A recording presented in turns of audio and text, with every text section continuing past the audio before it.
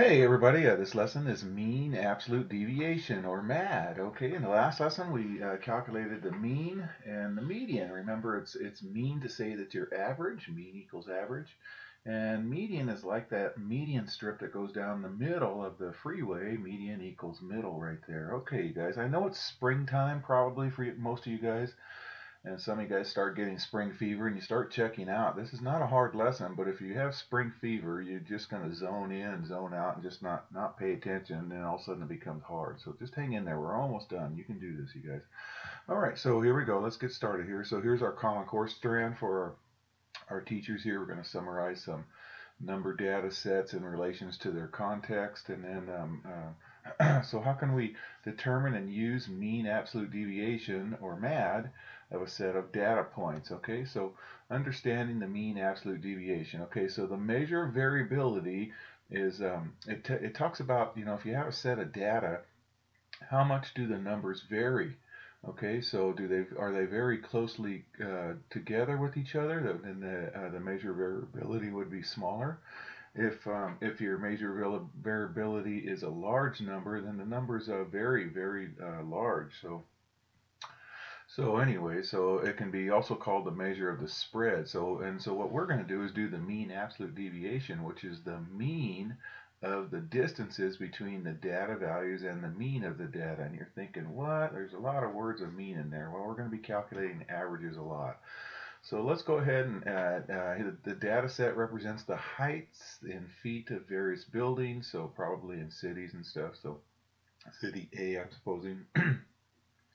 Find the mean absolute deviation for each set of data. Okay, so first let's find the mean of those numbers. So we got to do that first. Okay, so and we're going to round it to, we're going to get decimal. So hopefully everybody has calculators. So add up, there's 10 numbers there. Add them up and divide by 10.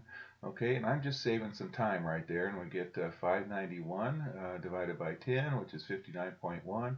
So to the nearest whole number, it goes going to be 59. Okay, so we're going to use that as our mean. Okay, so now what we're going to do is complete this table. Okay, so this is going to be the distance from the mean. Okay, so each number, how far is 60 away from 59? It's 1, okay? So we're going to do 60 minus 59 equals 1, and we always do absolute values because distance is always positive right there. Okay, so 58 minus 59, okay? 58 minus 59 is negative 1, but we want to do the absolute value to keep it positive, so that's going to be positive 1 right there. Okay, 54 minus 59. 54 minus 59 is negative 5, but the absolute value is positive 5, okay? So we just keep doing that and doing that for all of those, and those are all the distances from the mean, okay? And then now we just find the mean of those numbers right there, and that will be our MAD right there, our mean absolute deviation right there, okay? So it's the mean distance, mean of the distances between the data values and the mean of the data. Does that make sense? So now let's calculate the MAD by finding the mean of that second row right there. So we're going to add up all of those numbers and divide by 10, and that tells us our MAD, well, 27 divided by 10 is 2.7, so close to 3. Okay, so our MAD is close to 3. Now keep in mind, so we're going to do another one with city B. Okay, here's city B. So let's first find the mean of those numbers, so add those up and divide by 9 in this case right here.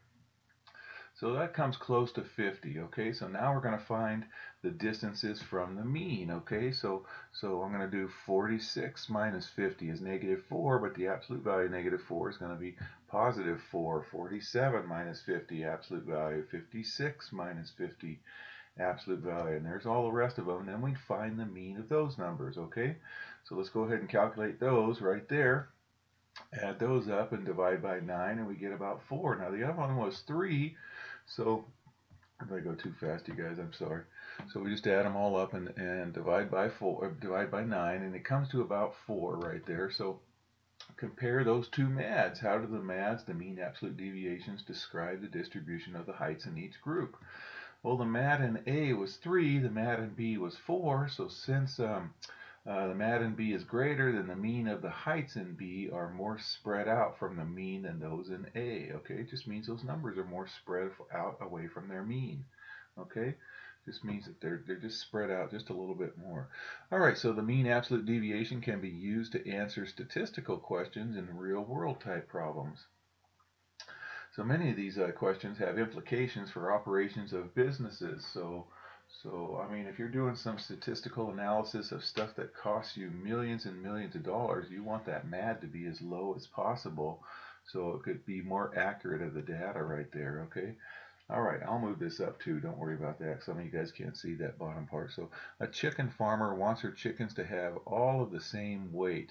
She's trying two types of feed. That should say feed right there. That's going to spread it out. Let's see, feed, not fet. E. Oops, let me back up. Feed to see which type produces the best results. All the chickens in pen A are fed premium growth feed, and all the chickens in pen B are fed maximum growth feed. Okay, those are made up names, I'm pretty sure. Maybe not. So the farmer wants to record the weights of the chickens in each pen in the tables below. So well, she does record them, doesn't want to, she records them. So which chicken feed produces less variability in weight? Okay, so let's just look at these right here. Oh, let me just slide that up and I'll clean that fet out. That should be feed, sorry. Okay, and then let's see. So this is 5.8 pounds. I'm looking at this 5.8, and it says pounds right here. 6.1 pounds. Okay, so we're going to first find the average of all those numbers. Hopefully we all have a calculator right there. Find the average of all those numbers.